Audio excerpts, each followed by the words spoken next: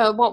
it's just choice of experience that plays out, and probably a lot of us play different choices, but it's still the same thing, just done a different way, with a bigger outcome effect on the environment that's left behind, that it actually changes so many people's lives, and that could be the gift, but people play the victim. And so therefore,